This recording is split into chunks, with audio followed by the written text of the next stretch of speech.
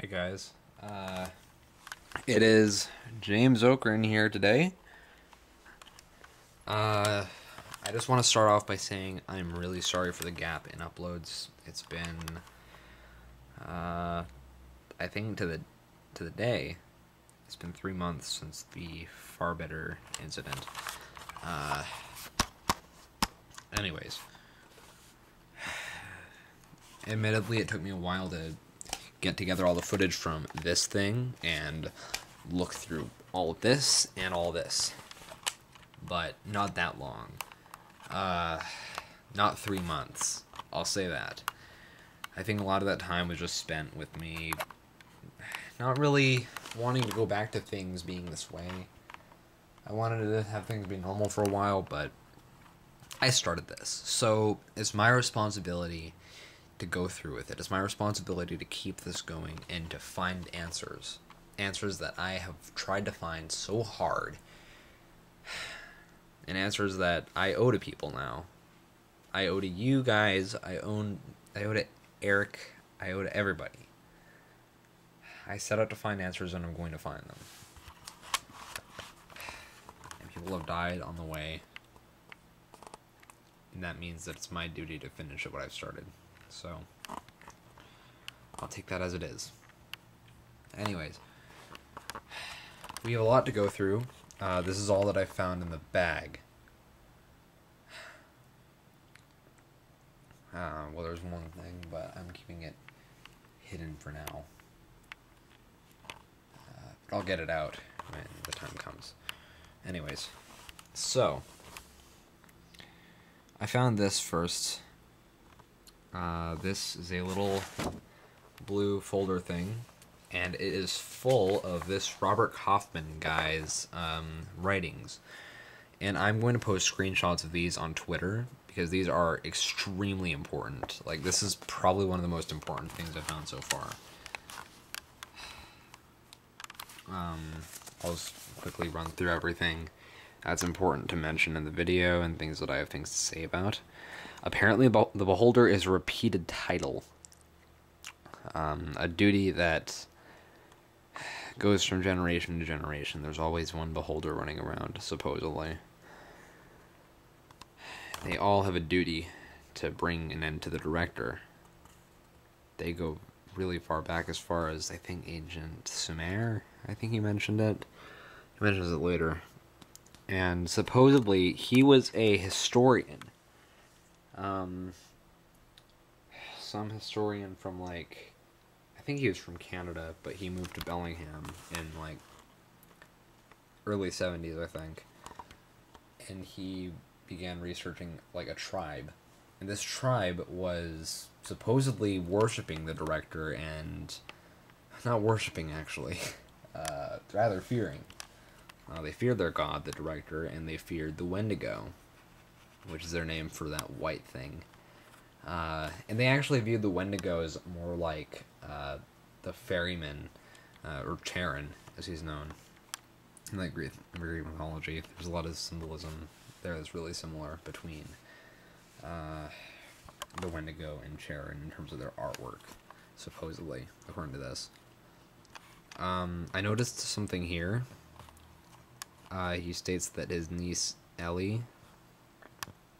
Keep in mind, this is written 7 years after he moved here, but he mentions his niece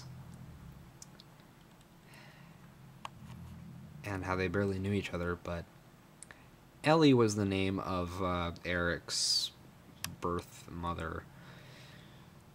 I looked it up, and yeah, it was Ellie Grand that was related to Robert Kaufmann. So, yeah. I told Eric about it, and he didn't take it very well, but I suppose Robert wasn't a bad guy. In fact, he was only trying to help. He talks a bunch about how he began to research things, and he found the Director in the artwork, especially. He thought initially there was some kind of depiction of the British white man, but they weren't. He skips details at this point and talks about the mask. This is super important. Supposedly, this clay mask that I have up here. Hold on a sec.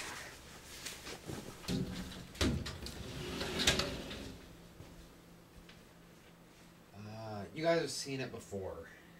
It's been very important, obviously, in the past. Oh, fuck, I'm passing out. Hold on. Okay. That's just been happening recently. Anyways. This here. This boy. Yeah.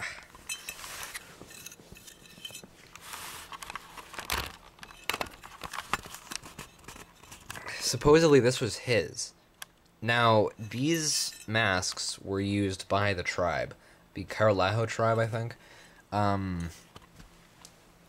But they would use this mask to practically protect themselves from the director. They would, like, hold it over their faces. But, I'm not sure if it ever worked for them. But this is all shiny still, because this is an original piece that existed back then, but Robert decided to restore it. It's not glazed on the back or anything, that's why there's shitty wire here. But, yeah, that explains it, I guess. Doesn't explain why it seems to be imbued with things. Doesn't explain why it's so, like, significant to the gateways, or whatever. But whatever. I don't know why Julie just kind of had it. Seems really weird. But whatever. Doesn't matter right now. Well, it does matter, but you know what I mean. Then he experienced the same thing that I did with the sleepwalking. And supposedly that sent him to the gateway at the Arboretum. Supposedly. He dedicated more and more to this, and he found that the tunnel was a gateway. He found, like, all those areas. And then he begins to talk about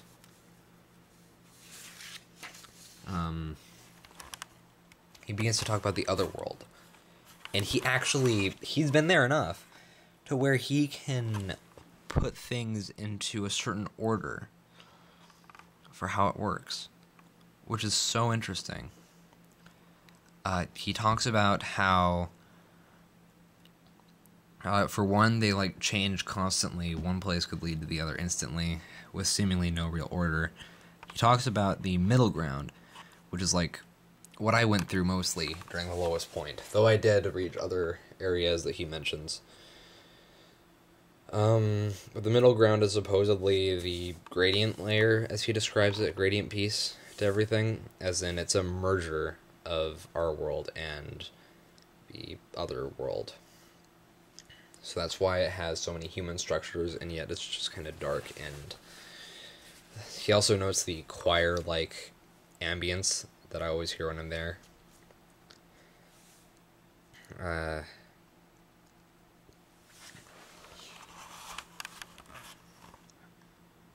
He talks about the shore, which is really significant to me.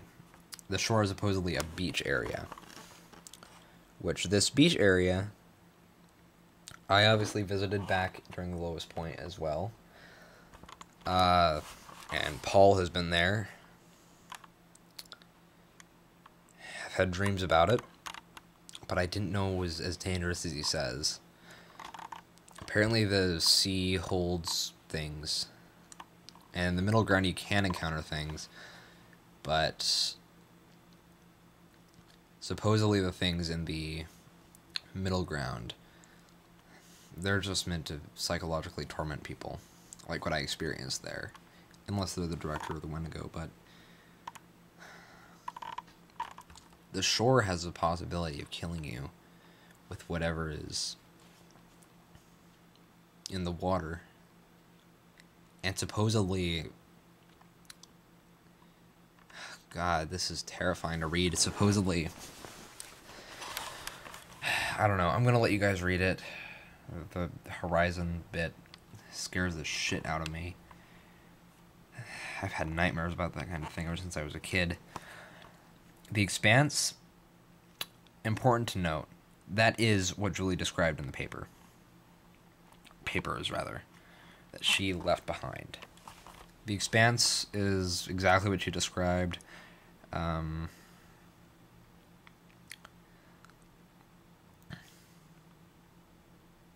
Then he also describes Corridors, which is another layer that's just kind of hallways, but they can take any form, really. Not just hallways, but a labyrinth of any kind. He also notes here that there's no commonality between how people view it, and it's always subjective and always changes between people, which is really telling to me. He talks about how he discovered this cult called the Northern Clarity Triad, which originated from the same people as the Carlajo tribe. They inhabit Haufleichen Island, which I looked this up. It's just off the Vancouver coast, apparently. I looked up this island, and I looked up this cult, and I found a blog about this.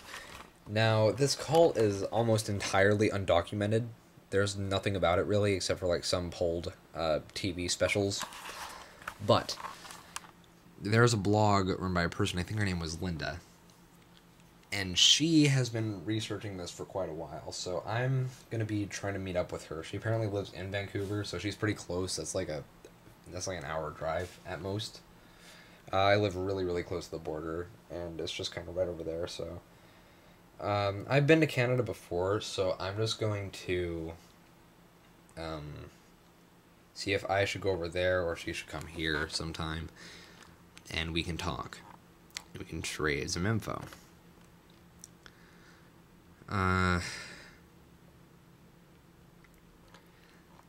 Then he starts talking about how he went there, and keep in mind, this cult, they all killed themselves in 2006. It was a uniform suicide, much like Heaven's Gate. It was like all the people, keep in mind the families were all of three, just mother, father, and child. That was it. And if they didn't have that, they weren't allowed. They wanted unity. They thought that would impress the director or something. And so they all had it very uniform. And they all laid out in the lawns and had the carbon monoxide tanks on their sides. But before we get further into this, I want to mention that was where the Nuclear 30 name came from. Back before all this happened, I wanted to do a music group with Eric, Julie, and Daniel. And we wanted to have, like, an edgy name, basically. We wanted to have something that would incite a reaction. And Julie mentioned this cult. And we were like, let's call it Nuclear 30 because they're Northern Clarity Triad. I didn't think they were related to this. I didn't even know of their belief system and how it related to everything else. But, God, I never thought about it. But apparently they had an armed militia, a civilian militia, and this guy barely escaped with his life.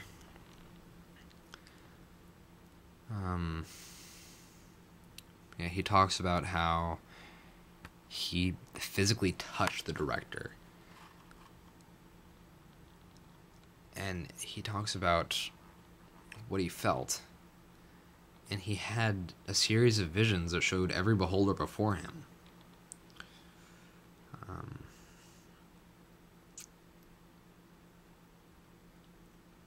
And he summarizes all of them, and this is when he became the beholder, I guess. He was this figure, he couldn't stop thinking about the director. He dedicated his existence to it, he went off the grid. He found that he was practically ageless. He hadn't aged a bit after a while. That, and he didn't need to eat or drink anything. He mastered the usage of the gateways, which explains a lot about my earlier interactions with him, and began using a Super 8 camera. He mentions here that he had what he called his patient files, which he was keeping on the people that he was keeping track of, the people who were afflicted with the director, but I didn't find that in the bag. I don't have that. So I'm still trying to find that. There's obviously more missing here, though. Because after he says this, there is a huge gap in time from December 3rd, 1978 to June 24th, 2001. So that's quite the time jump, so I'm pretty sure there's something missing here. But anyways, he says that, keep in mind this is like a month before I was born, he says that I need to learn about my father eventually. He's going to introduce me to this. Let me just clarify, I've never known my father. I don't have any memory of him existing. When I was a young kid, I would ask about it, but my mom would just kind of be like, she would demand that I stopped asking, that he was never around. And since I was so young, I just kind of realized, okay, but I shouldn't ask. I never did after that. The fact that he relates to this somehow is really weird to me. But I don't know his name. He mentions here that June 5th, 2006, he mentions the death of the Northern Clarity Triad. But he mentions that the royal family, Father Ethan and Mother Helen, they didn't have their child with them. Then he has this blacked out question. Then only a little bit of time later, like just over a month later, he says something about a foster family and repressed memories. I don't know if it relates back to this, but that is a J and then a blacked out name. Like, supposedly. So, I don't know if this was supposed to be me or Julie. I'm not sure. Anyways. Here's the part that confused me. So he says that he left a camera in my garage that he was going to leave for me to find evidence of all of this so that I can get involved. But then he notes that I found it and that I started using it for music videos. So he's talking about this thing. This camera that I used in my earlier North Clear 30 videos. Because when I saw the footage on this, I thought it was family videos. I don't know what I was thinking, but I just kind of thought they were, like, my old family videos. I think I've since deleted them, which sucks. They might have been important. But supposedly that just didn't work. Then we get the part about the house fire in 2017. Then he notes that he was trapped somewhere for months, that his old camera isn't working. So this is the events of that My Return video from a while ago. Looks like he knew that Paul was dying during that. Somehow. I don't remember in that footage if he... I don't think he teleported in there or anything. I don't know how he knew that. He just did. Anyways, I will post full screenshots of these, or pictures rather, on my Twitter, so you guys can read these in their full entirety. Anyways, let's get to these. Now, these are all the cameras, not this one. These are all the cameras that were in the bag with that blue folder. This is obviously the old Beholder camera from earlier. Still doesn't work. I checked the SD card and it doesn't have anything. This is the Super 8 that he found in the My Return video. And clearly it still isn't working, just like in that video. If you turn it on and Doesn't work. You would hear like a reeling sound. And I replaced the battery several times too, keep in mind. And here, no film reel. And I didn't find any film reels in the bag either, so I assume it's useless. This is a pretty big camera, a DV tape one, but it doesn't work. I can't find a charger for it. It might just be dead, but I don't know why he would use that instead of this. We'll get to that one in a second. This one's a lot nicer, but I guess it's just broken or something. I don't know why we're still lugging around with them, though. But what's more confusing is this. This one just straight up doesn't fucking work. Because there's a wall charger that I used. And it just doesn't turn on. And it's a VHS compact camera, I believe. So there would be no reason for him to even be using it. So I don't know why he has it with him all the time, but that's kind of weird. Anyways, this is the big one. Ironically, it's the second smallest one, though. But this is the most important one because this is the one that he was using for the most part.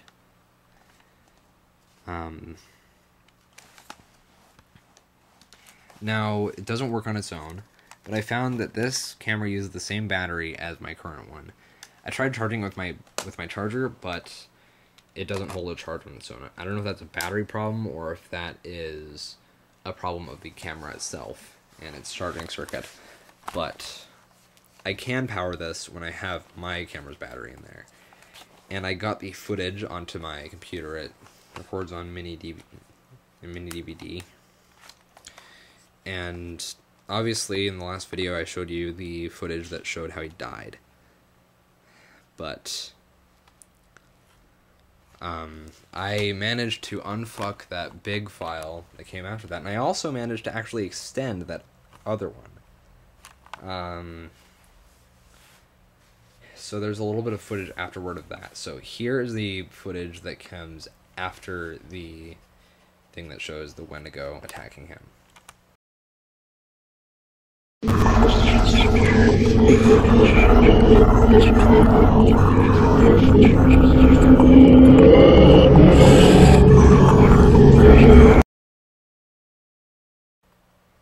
And here's the footage of the actual separate file that I couldn't figure out at first.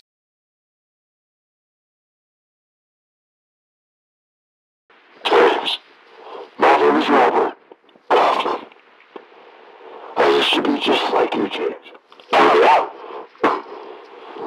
Don't give in. My day of fasting will come in due time. I'm going to find my Tom, my normal life, and then everything will be complete. Nothing can stop us, James. Don't let you take them away from us. With us, everything will fail. But I won't let them hurt you or Eric. As long as I live, you will be the next to be older. Anyways, so that's about it for everything that I found. I guess I'll update you guys on what happens next here, and if there are any more developments. I'm going to be talking to Linda sometime pretty soon to ask her about the Caralaho tribe and the Northern Clarity Triad. She doesn't know anything about Caralaho as far as I know, but we'll see. Anyways, thanks for watching. See ya.